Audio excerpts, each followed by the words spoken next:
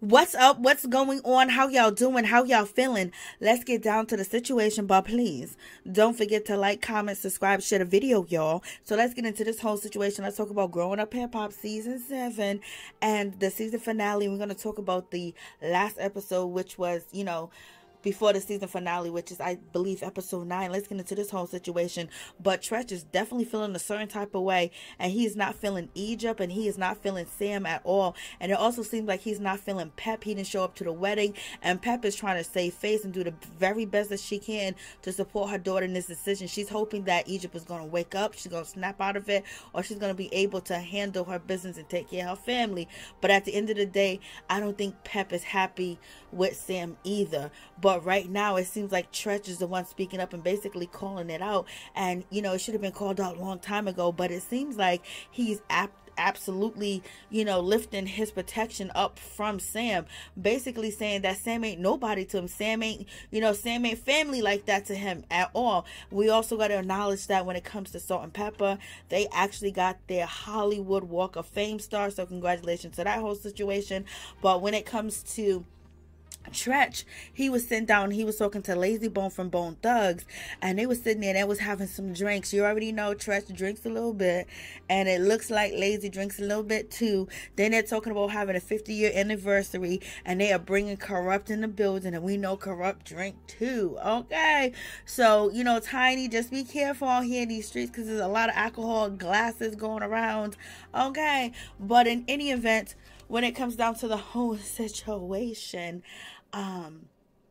Treach is basically saying that he doesn't care what happens to Sam because Treach is accusing Sam of out here talking greasy to him, out here talking greasy about him, being disrespectful. And at this point right now, Treach is basically saying that Sam is disrespecting everybody, disrespecting his wife, he's disrespecting his brother-in-law, which is, Tyran, which is disrespecting Tyran. So you got this whole situation going on.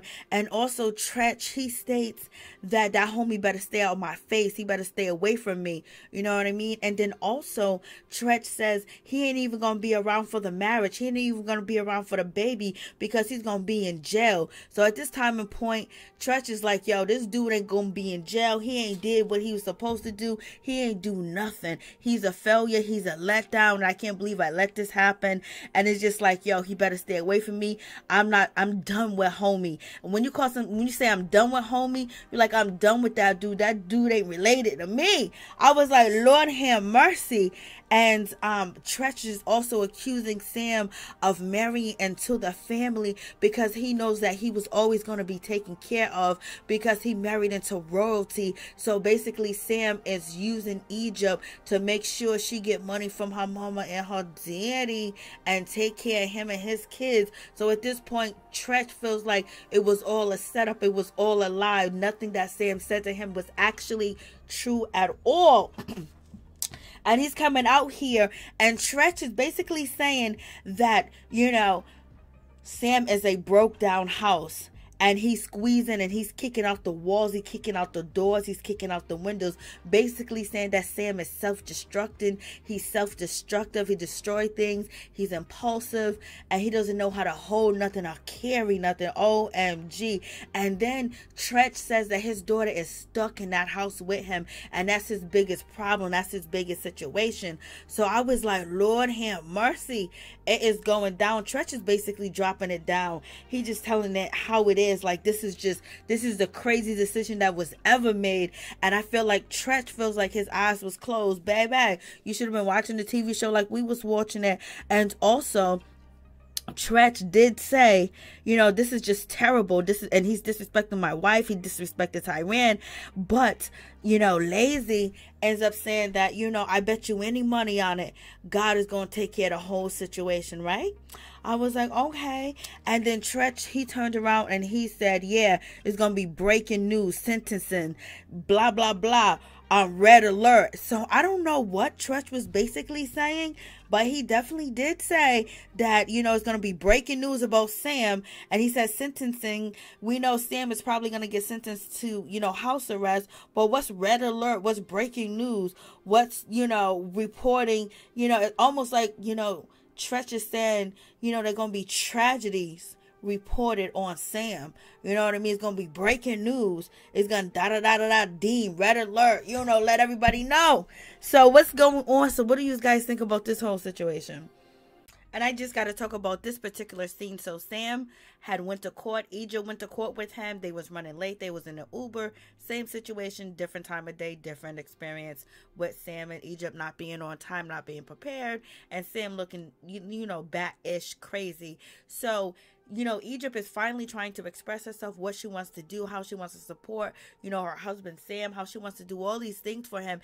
And she's holding his hand. And she's just basically trying to give it her all and actually just, say something, good to him. Because the only thing Egypt talks about is Sam. It's like her whole identity is Sam. Her house is Sam. And it's like, girl, snap up out of it. What do you like? What do you like to do? And then when she was giving him love and affection and trying to support him, he throws her hand away because she's holding his hand. And he just throws her hand away like, I got to get out of this mindset. I can't hear what you got to say. Basically, saying that whatever she's saying and whatever, how she feels is not important. And this woman is pregnant, she's carrying your baby, she's dealing with all this stuff, she's dealing with everything. Being with you that has stopped her and blocked her. You may have helped her a little bit, but you're gonna sit there and disrespect her on camera. This is why people don't like you. So you want to understand why people don't like you, because you do things like this. You act erratically. You only care about yourself in a moment when it's about yourself, and it's not about just you. It's about you, your wife, and that baby and the rest of your kids that you have. But you quickly threw her away and threw her feelings away like she was a nobody.